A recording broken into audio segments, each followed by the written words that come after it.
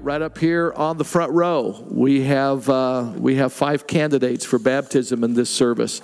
We had 6, but one of them was not able to make it. So when I call your name, if you would just stand briefly, face the audience, and then sit down so they can put name and face together. All right? Madison Tatro, would you please stand? Isn't she cute? All right. I just love that. She's not wearing her glasses today, though. Rudy and Amanda Brasida, would you please stand up? Am I saying the last name close to correct? Okay, good job. Thank you. Brad Nelson. All right, Brad's part of our 8 o'clock service. Wait, Brad. All right, there we go. Glenn Matson, would you stand, please? Wave, Glenn. There we go. So those are our 5 for this service. Not too many years ago, the newspapers carried a story about a gentleman by the name of Al Johnson. He was a Kansas man who had repented of a sin and came to faith in Jesus Christ. What made his story so remarkable was not his conversion, because they don't have a habit of printing those in the newspaper. But what was significant that prompted them to put it in a newspaper is that because of his new faith in Jesus Christ, he walked into a police department and confessed to a bank robbery he had participated in when he was 19 years old. He did not realize, but the statute of limitations had expired on that, and so he wasn't going to be prosecuted. But because of his complete and radical change of heart, he not only confessed to his crime, but he also voluntarily repaid his share of the stolen money. That's repentance. That is a radical reconstruction of your heart. And that is what baptism is all about. It is reflecting, it is symbolizing this transformation that you are allowing God to do on the inside of you. We don't become acceptable to God because we start behaving properly. We become acceptable to God when we tell him we can't behave properly. And then he comes to live in us. And by his presence in us, he demonstrates his life through us. And there is a change that works from the inside out. Some of Jesus' last words that are recorded in the Gospel of Matthew say this: "Go and make disciples to all nations, baptizing them in the name of the Father and of the Son and of the Holy Spirit, teaching them to obey everything I've commanded you." And Jesus said, "I am with you always, even to the very end of the age." Have we reached the end of the age yet? No, because we're still walking. We're still here taking nourishment. And so our challenge until the end is to still baptize men and women and boys and girls until Jesus comes back again. We're doing that today right here in Clovis, California. One of the things I'm going to miss, not going to Africa this coming February, but we'll get back to it in 2021, is the baptism I got to do in an African village where I baptized anywhere from 10 to 20 on a given Sunday when we were there. But fulfilling the Great Commission, baptizing disciples around the world. Peter, in his letter, chapter 3, verse 21, says baptism's important. That water baptism symbolizes that now saves you. It's not the removal of dirt from the body, but the pledge of a clear conscience towards God. It saves you by the resurrection of Christ. Little Holly was about 8 years old, and she had faithfully attended her baptism classes. Her mother, wanting to be sure that her daughter understood the significance of what she was about to do, said, "Honey, what does baptism mean?" "Well, it isn't the water that makes us clean," she began. And that's a good start. Her mother was smiling and thought, "Wow, my daughter gets it." And then her daughter said, "It's not the water, Mom, it's the soap." Of all the decorations that we're going to be putting up at Christmas time, and all the decorations that we can put up in church, there is one that is most important, and it's an invisible one, because it takes place in our heart. The Holy Spirit changes us through the Word of God, and that is revealed through the reflections of baptism. Baptism is visible, and the life of Christ in us ought to become visible as well. And we are empowered to have a changed life through the repentance of our own life, just like that bank robber. And unlike other Christmas decorations that we will take down, if you're like my wife, the day of Christmas, repentance is something that all of us should leave up all year round. You all probably don't believe this, but sometimes as pastors, we can be susceptible to occasional mistakes. Or in my case, frequent mistakes. So it's no surprise that the story is told about the baptism of a king by the name of St. Patrick in the middle of the 5th century. True story. Sometime during the practice of the baptism, St. Patrick leaned on his sharp-pointed staff and inadvertently stabbed the king's foot. St. Patrick was totally unaware of this while it was happening. And when the baptism was over, Patrick looked down at all the blood mixed with the water and realized what he had done. And he begged the king's forgiveness. "Why did you suffer in pain?" the saint asked the king. And the king shrugged and said, "I thought it was part of the ritual." I've got good news for you guys. I don't have a sharp-pointed staff, and it is not part of the ritual. Erwin McManus, a pastor and an author, reminds us that Christianity is a dangerous faith. Even though I'm not going to stab you today, I want you to understand, knowing Jesus and professing that reality can be dangerous. McManus said, "How could we ever think that Christian faith would be safe when its central metaphor is the instrument of death, a cross that's behind that screen? It's not a coincidence that baptism is a watery grave depicting death and resurrection. It is no less significant that the ongoing ordinance of the Lord's Supper is a reminder of death and sacrifice. How did we ever develop a safe theology from such a dangerous faith?" So for the 5 of you sitting right here, this is going to be kind of like a wedding ceremony. I'm going to ask you to repeat after me a few words. You can do it together so nobody's singled out. But I want to make sure you believe what you say. I'll give you just a few words, so it shouldn't be difficult. All right? Are you all ready? This is the day of declaration. I am a believer in Jesus Christ. I believe He is God the Son. Okay, you could say it slightly louder if you would like. Use your outside voice. He came as a man and died a death He did not deserve, so I could live a life I could never earn. I have confessed my sin and accepted His forgiveness. I declare that I am a child of God and that Jesus Christ is my Savior and Lord. On this day, you're being identified with Jesus Christ in this public baptism. Just as many of us in this room have invited Christ in our life and been baptized, I want all of us, if we agree with these next statements, to repeat these out loud on this day of identification. Because I have confessed my sin and acknowledge Christ as my Savior and Lord, I choose to forever be identified as a Christian, not a religious person, but a believer and a follower of Jesus. I will not be ashamed of the gospel of Christ. Amen. Actually, you didn't have to say the amen, but it sounded really good. Ivan the Great was Tsar of all of Russia during the 15th century. He brought together the warring tribes in the country into one vast empire. It's now known as the Soviet Union. As a fighting man, Ivan was courageous. As a general, he was absolutely brilliant. He drove out the Tartars and established peace throughout the nation. However, Ivan was so busy waging his campaigns, he didn't have time to start a family. His friends and advisors were very concerned. They reminded him that if there was no heir to the throne, should anything happen to them, the union would be shattered into chaos. You must take a wife who can bear you a son. The busy soldier statesman said to them that he did not have time to search for a bride. They would find him a suitable one, and he would marry her. The counselors and advisors searched the capitals of Europe to find an appropriate wife for the greater Tsar. And find her they did. They reported to Ivan of the beautiful dark-eyed daughter of the king of Greece.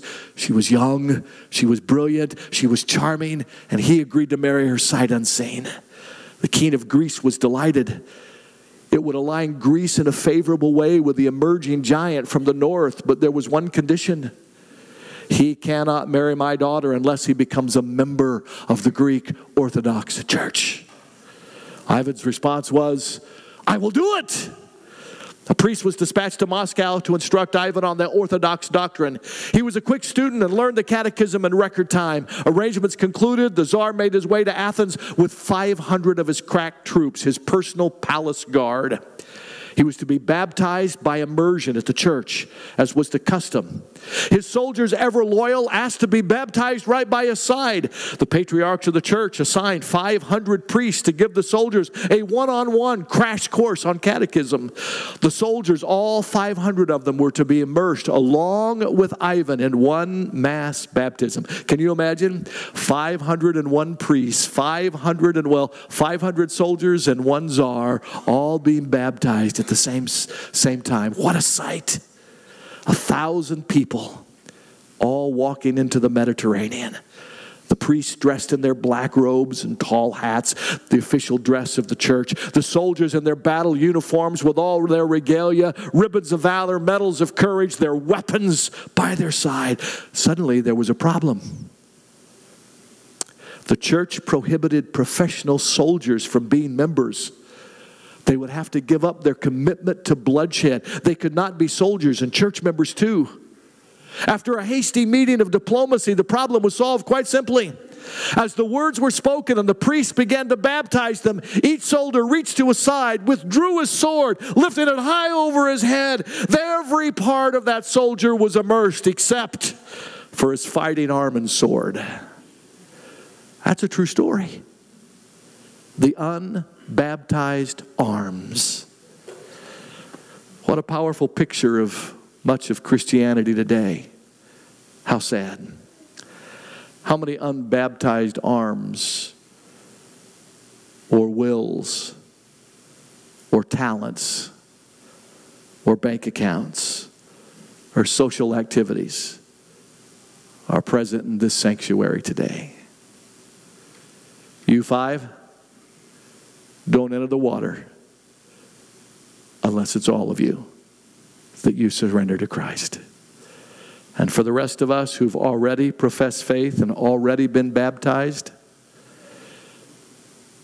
if you have unbaptized some part of your life, why don't you commit it back to Him today?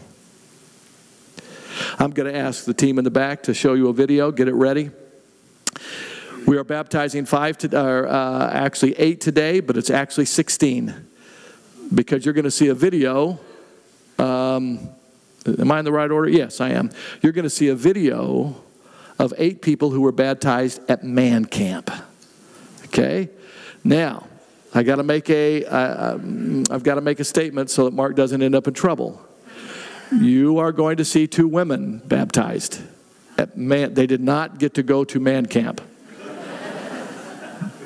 Members of their family, husband or another member of their family was up there, knew they were being baptized, and wanted to be baptized at the same time. All right? So if you see a couple of women, we don't want anybody getting after Mark. This is a disclaimer. Women were not allowed at man camp. They just came for the baptism. Okay? So, while we're watching this, those of you who are going to be baptized, if you would head out that door and make preparations, I'm going to be back here making mine. Don't anybody sneak a look in the back door till I open it. All right?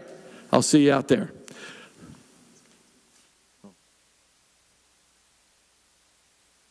I'm going to ask Madison. Madison, come on down. No, it's Madison, don't worry, it is warm. Hold on, man. Oh, feels good, doesn't it? Yeah. For those of you who were at our last baptism, the heater wasn't working, and it was ice cold. This is nice, huh? This is bath water. This is an extreme joy and delight. Every baptism is, but this one has some extra meaning to me. I've had the privilege of being connected to the Tatro family for close to 25 plus years, if my memory is correct. I've had the opportunity to do weddings and to do memorial services, and it is great fun to be able to share in Madison's baptism today. Madison, how old are you?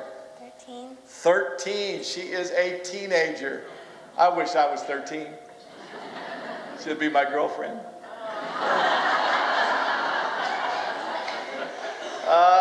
we have a little game we play just about every Sunday. She tries to play hard to get, and I play persistent. So, but she has accepted Christ in her life, right? You did that at your home, here a while back, not too long ago. And she is a delightful young woman, and God has great plans for her, and it's our joy and delight to share in that today. And I love your tie-dye shirt. It makes me feel of my teenage years. Come right up here. Madison, hold your hand right here. Madison, because you have invited Jesus Christ to be your Savior and Lord, you have confessed your sins and professed your faith in Him. It is now my joy, my privilege to baptize you as my sister in God's family, in the name of the Father, the Son, and the Holy Spirit.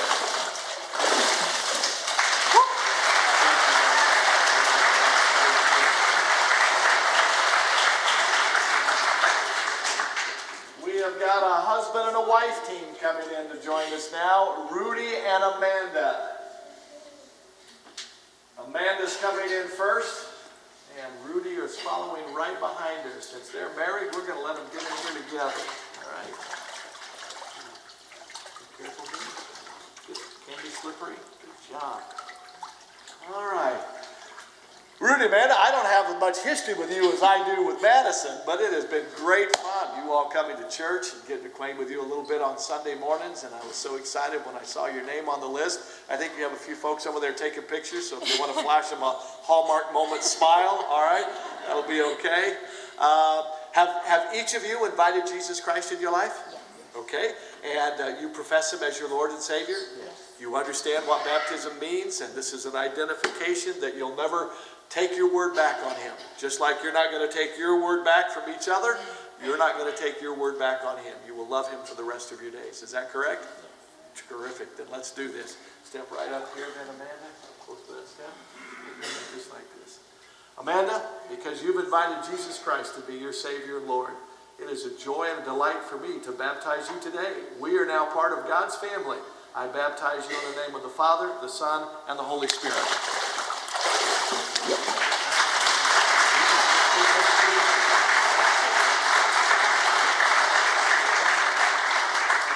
All right, Rudy, you're a big boy.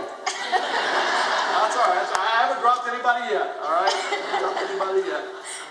Rudy, you've invited Christ into your life. You've professed Him as your Savior and Lord, and so one of the first steps of obedience after our salvation is we do what we're doing right now. We get baptized. We let others know that Jesus Christ is important to us. So because of that faith that you've expressed in Him, it is my joy and my privilege to baptize you. We are now brothers in God's family.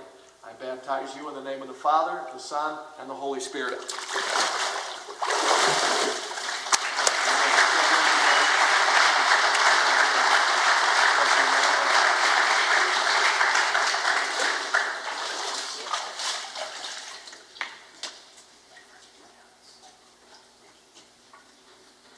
Next coming up is a gentleman by the name of Brad Nelson.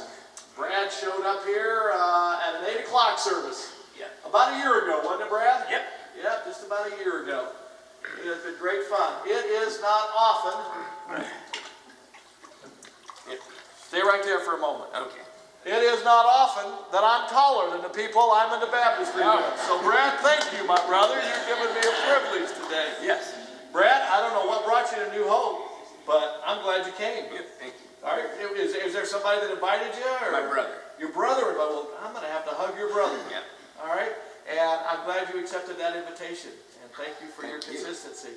You've invited Christ in your life? Yes. You know Him as your personal Savior, Lord? Yes, correct. Terrific. And it is my privilege to baptize you today. We are now members of the same family. That's pretty exciting, right? You're ready. All right. Turn and face that way. Okay. Because I'm right-handed, so I can't do anything the other direction. That's fine with me. So hold your hands just like that. Just like that. There we go. There we are. Brad, because you've invited Jesus Christ to be your Savior and Lord, it is my privilege to baptize you in the name of the Father, the Son, and the Holy Spirit. There we go.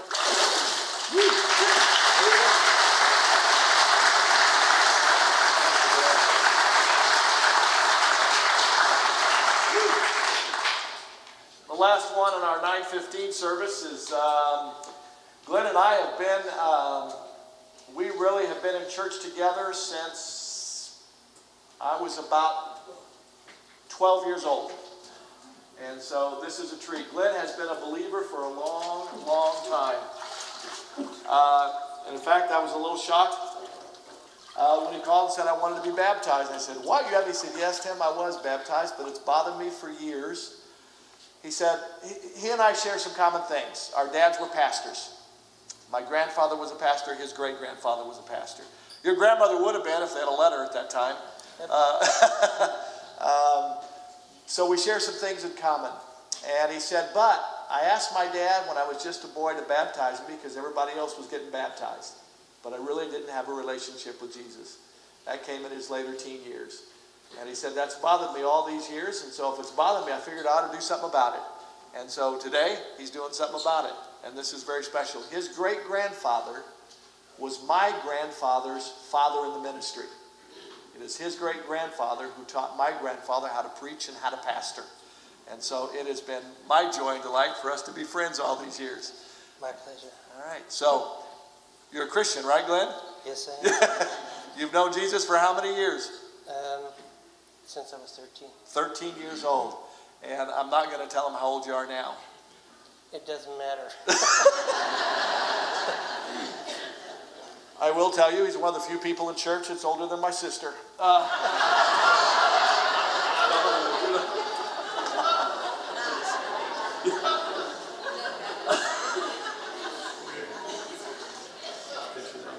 Glenn, because of your profession of faith in Jesus Christ several years ago, it is my joy on this day to celebrate that moment in time. I baptize you as my brother in the name of the Father, the Son, and the Holy Spirit.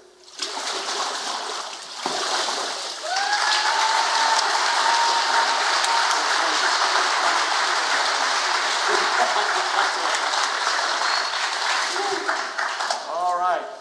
Now, if that doesn't put you in the mood to worship, I don't know what will. So why don't you lift your voices and your hearts together with the team as they come back up and lead us in worship. Any problems worshiping? I already preached half the sermon. Okay?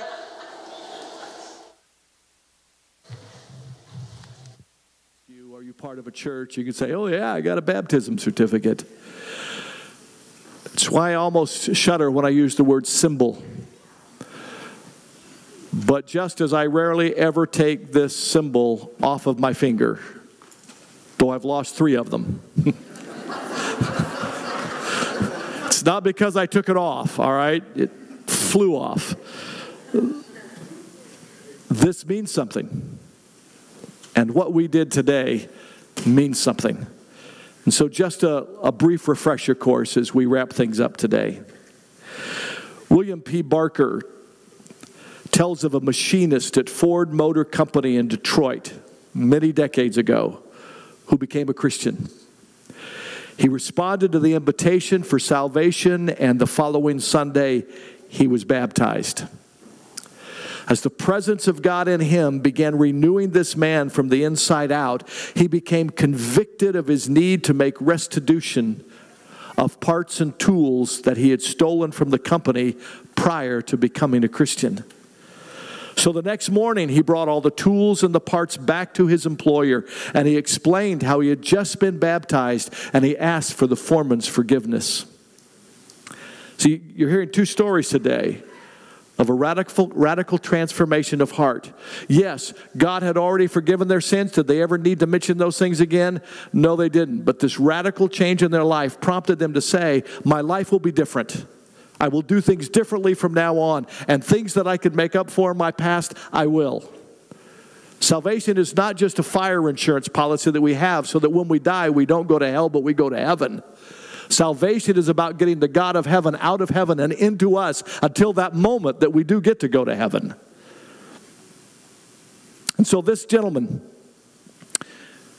who confessed to what he had done at work, for this foreman, it was such an amazing turn of events that he thought the owner of the company, Mr. Ford himself, should know about it.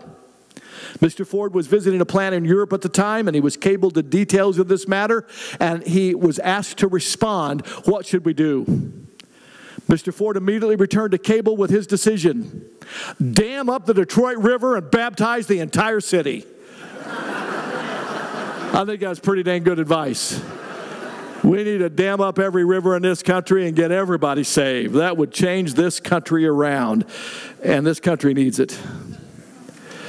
The act of baptism, which is being immersed in water after receiving salvation, is a very first initial step in the Christian life.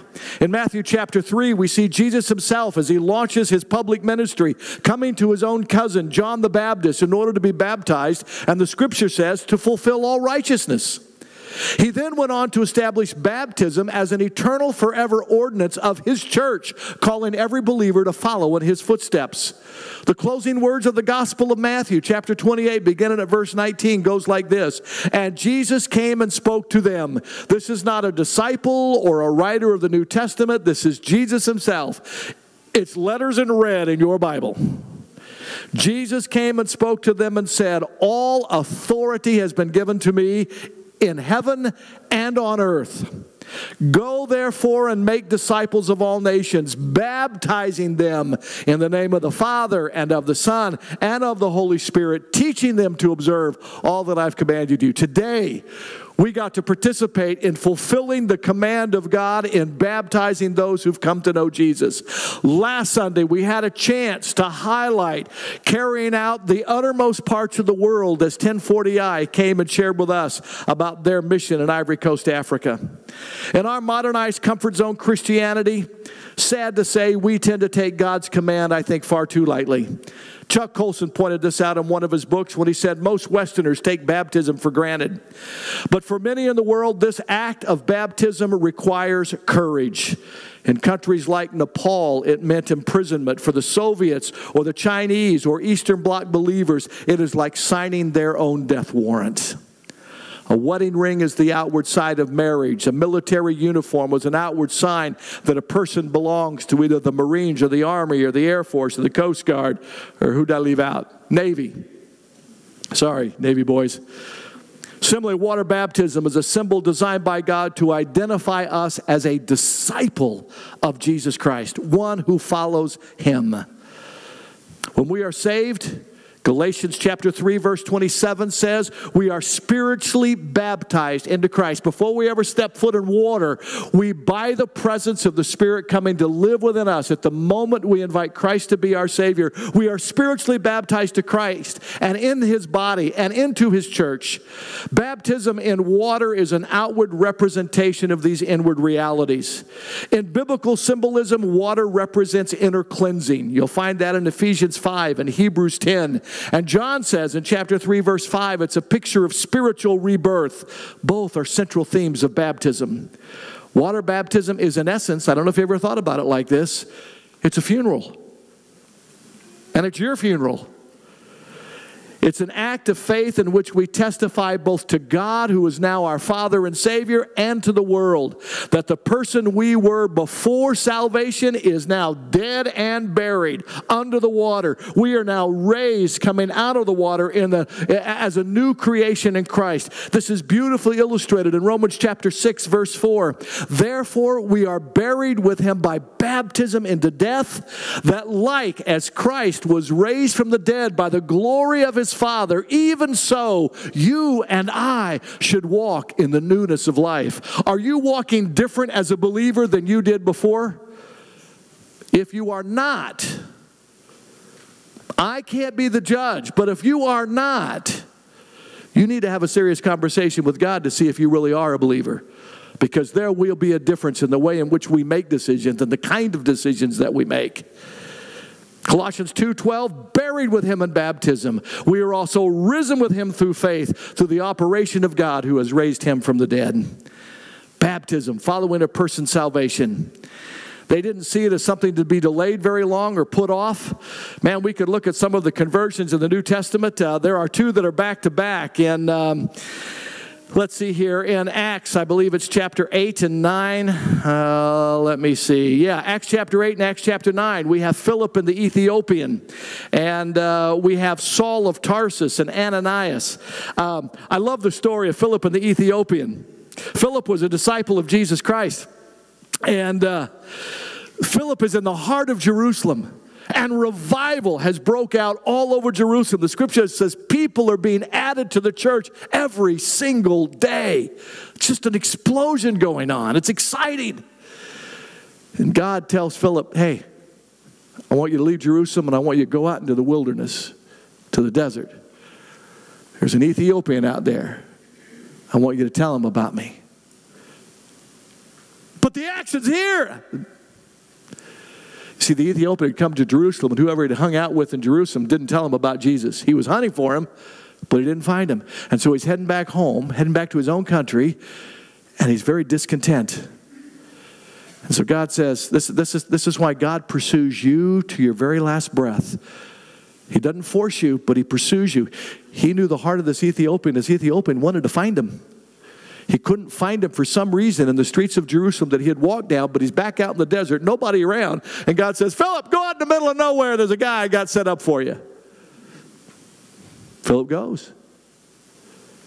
He walks up to him, and the Ethiopian's reading the Old Testament, reading Isaiah. And Philip says, it might be tough to understand something you're reading unless somebody explains it to you. And he said, can you explain it to him? And he said, I think I can.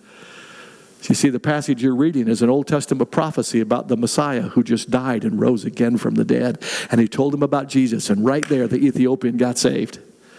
Now, the Ethiopian had seen enough in Jerusalem to know that when you got saved, when you invited Jesus in your life, you're supposed to be baptized. He saw that probably taking place. And so he looked over at Philip after he prayed to receive Jesus, sitting there in the chariot, all right, out in the middle of nowhere. There was a little pool of water. The Ethiopian looks at Philip, and he looks at the pool of water, he looks at Philip, and he said, hey, there's water. Any reason I can't be baptized? Nope. Boom. Baptize him right there in the desert. Didn't have to wait a long time. Didn't have to go to a catechism class. Didn't have to go to a believers or church membership class. You saved? Yes. Let's get baptized. Great. Let's do it. The next chapter, it's about Saul, who wrote most of the New Testament once he became Paul. Either getting saved on the road to Damascus to a street called Straight, and Ananias, who was a leader in the church, very active leader in the church. God comes to Ananias, Ananias, I want you to go see Saul. I need you to finish up some work in him. And Ananias said, that guy kills Christians. I don't want to go share faith with him. Who needed it more than Saul? Ananias finally agrees to go, and the scales fall off of Saul's eyes, both physically and spiritually. He is saved, and the scripture says Ananias baptized him. Don't have to wait long. You just got to be saved in order to do it. A living faith will produce an obedient heart. And baptism is one of the first steps of obedience we can show when we become a Christian. Baptism is an illustration of what it means for you and I to be in Christ. We've been talking about that in recent weeks out of the book of Philippians. Being placed into Christ when we are saved is like being placed into water, completely covered. We are not seen except through, none of y'all can see those people I baptize, and the only way I see them is through the water. I don't see them straight on. And when God the Father looks at us, he doesn't look at us straight on. He sees us through the image of his Son, Jesus Christ. It's like if I had my Bible up here, which I meant to, and I took this pen and I placed it inside my Bible. You would not see my pen. If that Bible was buried with me when I die, that pen would be buried right along with the Bible.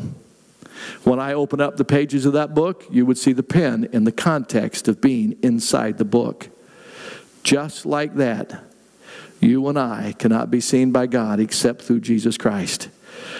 Galatians 2:20, I am crucified with Christ so that it's not I, but Christ who lives in me. And so the life I now live, I live by faith in the Son of God who died and gave himself for me. Baptism under the water, baptism in Christ. This decision to become a Christian is not to be made on feelings or emotions. You and I are to investigate the facts of who Jesus is, and with an exercise of reasonable faith, we are to become believers in him. For it is by faith the love of God has been accepted. It is by faith the hope of eternal life has been received. It is by faith the joy of Christ has been shared. It is by faith. Listen to this one. This is the one most of us get caught up on. It is by faith the fear of death has been abolished. That's who we are when we become a Christian. Not by our works. We can't earn it. We can't be good enough to ever deserve it. We can't work hard enough to acquire it on our own. And we certainly cannot be wealthy enough to buy our way in. By faith in who Jesus is and Him alone. Let me close. Paul Harvey wrote in Guidepost magazine about his own baptism. 2/3 of you in here know who Paul Harvey is. Anybody under 40 probably has no clue, all right? Do you guys know who Paul Harvey is? Ask your parents, okay? Maybe they'll play a program for you, a rerun. I miss Paul Harvey on the radio. Paul Harvey wrote in Guidepost magazine about his own personal baptism. He said that even though he had received almost every reward for his broadcasting ability, he still felt empty inside. One summer, he and his wife were vacationing at a place called Cave Creek, Arizona. It was a Sunday morning, and they decided to go to church. So they went to this little church they found, and when they got inside, only 12 people, including the pastor, were present. Paul said, I already believed in Jesus. I had never gone forward in a church service. One night, he said, I'd prayed in my hotel room, and I'd asked Christ to come into my heart. But he said, I still felt there was something missing. He said that the preacher got up and announced that his sermon was going to be about baptism today. Paul Harvey said, I yawned. But as he started talking about it, I found myself interested. He talked about the meaning and how it symbolized the complete surrender of one's life to Christ, and how there was nothing really magic in the water, but there was this cleansing inside that took place when you yielded yourself to Jesus. He went on to say, finally, when it came to the end of the sermon, the preacher said, if any of you have not been baptized in this way, I invite you to come forward and join me right here at the pulpit. Paul Harvey said, to my surprise, in front of that crowd of 12, I found myself going forward. The preacher had said nothing magic in water, yet as I descended into the depths of the baptistry that day and rose up out of it, I knew something in my life had changed.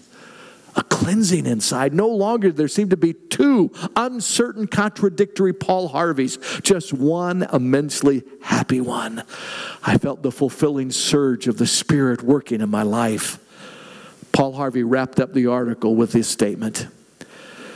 The change this simple act made in my life is so immense as to be indescribable. Since totally yielding myself in baptism, my heart can't stop singing. Perhaps because baptism is such a public act and because one's dignity gets as drenched as one's body, I discovered a new unself-consciousness in talking about my beliefs. You witnessed 5 people being baptized this morning. You witnessed 8 others at Man Camp being baptized today. You've heard what it means and represents. It's a picture of. Maybe some of you are like Paul Harvey. It's time for you to take the next step. Maybe some of you are like a pre-motel room Paul Harvey. You've never invited Christ in your life. Or maybe you are like the soldiers of Ivan. There's a part of your life that is uncommitted to Christ. Then why not, in this closing prayer, take care of it? And here's the deal I'll make with you. If you accept Christ today, you've never accepted before, and you want to be baptized today, hang out for the 11 o'clock service. We'll send you home wet. You don't need to change your clothes. We'll just give you we'll give you something to put over your car seat, and you just go home and change your clothes. All right? It'll be just, you won't even have to stay for the sermon again. All right? You can just go right home right afterwards. But we'd be honored to do that. Why don't you invite Christ in your life if you haven't? Why don't you commit to Christ if there's a part of your life you've been holding in reserve? Let's pray. Our Father in heaven, thank you for the incredible celebration of baptism today. What a joy to share with these men and women and young people in this new step in their life. May they never forget it. And Father, just as the day of their salvation was a turning point in their lives, may this day of their baptism be a Gilgal moment, a day that they never want to forget. they'll always remember what you have done for them and what you are still prepared to do in them. Thank you for hearing our prayers. And Lord, if there's a man or a woman, a boy or a girl who today didn't know why they were coming and thought, oh man, baptism, yeah, and yet you've spoken to their heart. Thank you for listening to the prayers. They invite you to become their Savior and Lord. Thank you for others who are shoring up some weak foundations in their life. Thank you that you hear every one of our prayers. In Jesus' name, amen. Amen. God bless you. Have a good afternoon.